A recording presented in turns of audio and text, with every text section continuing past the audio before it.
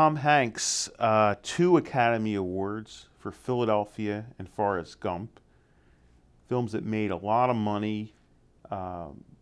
He called this generation's Jimmy Stewart the everyman of films. Hasn't been on a real hot streak lately. Well, right now he's in Cloud Atlas, and film hasn't done all that well.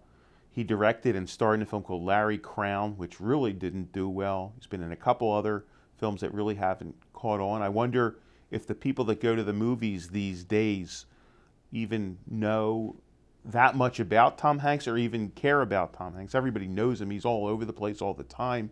He's on Letterman, he's on SNL, he does the talk show circuit and really promotes his movies, which he should be given credit for. And I'll tell you, I really like the first film that he directed and had a small part in, That Thing You Do. I think it's an underrated gem.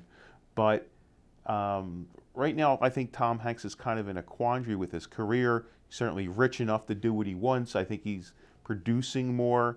And at this moment in time, it's hard to put a finger on what he should do. I would like to see him take some more character parts and, smaller parts in films and try something different. I know he's in a film about the Somali pirates soon that opens next year, where he plays the captain of that true story. So right now I'd have to say Tom Hanks, even though he still commands quite a salary and sort of is a go-to name, I don't think he has the draw he once had, and I think his roles have been a little iffy of late. I'd say right now he is overrated. So Tom, we love you, but right now you're overrated. I'm not sure you were ever underrated. You sort of became a big star quickly.